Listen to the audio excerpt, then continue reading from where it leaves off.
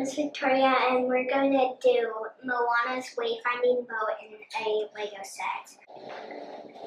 And here it is. This is what it's supposed to look like, but not in real water.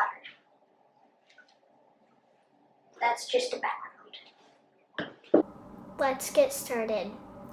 I'm building something with plants on it, and then there's drums on it too. This goes at the back of the boat. And now I'm building something that connects to make the boat float. So we're gonna make another one of those. And we're gonna put them together. And now I'm doing the decorations for the side of the boat. And now we're building the deck of the boat. These are small pieces for the mast and the sail. Here it is finished. This dolphin is so cute.